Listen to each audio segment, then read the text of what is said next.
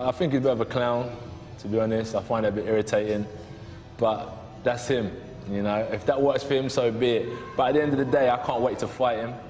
You know, as time goes on, I think it's going to get worse for these lot because my confidence will grow as I keep on training, learning stuff that I've been working on for years. As soon as it clicks, then I can take that further. I start gaining confidence.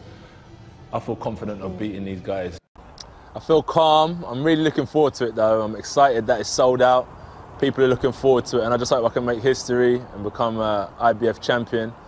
Yeah, it's a big ask, but I'm sure I'm capable of achieving it. How's your training going? Is there any difference in the way that you're approaching this fight because of its magnitude?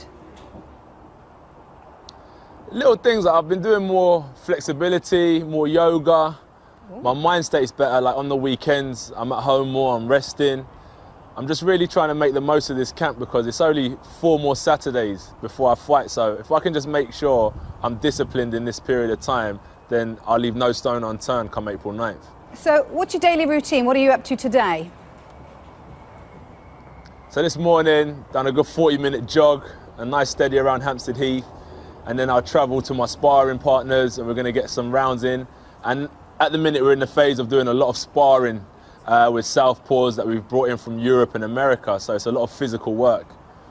Okay, after this fight, a lot of people are calling you out, including Mr. David Haye. What have you made of that? So bring it on. Yeah, you never back down from anything, do you? Do you think you could, realistically challenge somebody like David Haye at the moment? Yeah, I think that my heart tells me I'm ready to rock and roll. 16 fights, I can't complain anymore because I'm at championship level now. But the good thing is that I've got April 9th to get out of the way, focus on that as usual. And then moving forward, David Haye is a definite name I'll consider and take seriously. So I'll do it when I'm ready, he's ready, and it'll be a mega fight. And I'm really looking forward to more competitions like that at world level. Absolutely. And of course, if you are to become a world champion after 16 fights, that's quicker than Muhammad Ali, Joe Louis, Lennox Lewis and Vladimir Klitschko. Do you see yourself, Anthony, in that bracket? It's weird because if you asked me that question 2 years ago, I would have said no, but as time goes on, I'm building a bit more confidence. But as long as I keep on winning, of course, I'm heading in that direction. But first and foremost, I've got to get these dates, secure the wins, and then I'm putting myself in that bracket. But if I predict the future and I stay on the course I'm on, I can definitely see myself alongside with some of the greats in boxing. Is it important to you to get a convincing win against Charles Martin, a knockout? Yeah, because I want to display my punching power, my accuracy. I wouldn't do it in a fashion where it's a reckless knockout, no composure. This will be composed, calculated. And when I see the opportunity, I'm going to capitalise on it. And I want to be able to show that what someone will call a professional novice can do to a world champion. And that's why I want to knock him out in good fashion. We just saw you going toe-to-toe with him. Is there a bit of niggle between you two or not? Do you like each other?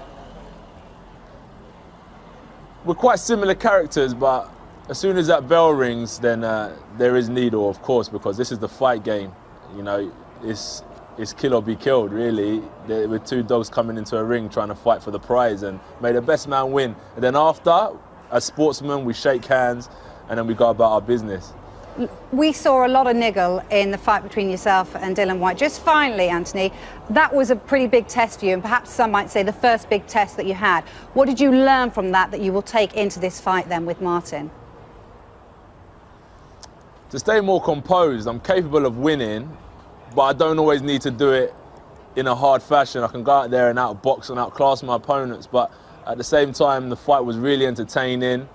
That's what heavyweight fight's about. It was a good pace, but I don't always need to compete in those type of fights in order to win. I can do it in a much more calculated and sweet science of boxing fashion, and that's what I need to focus on, is the sweet science of the sport rather than the brutality of the sport.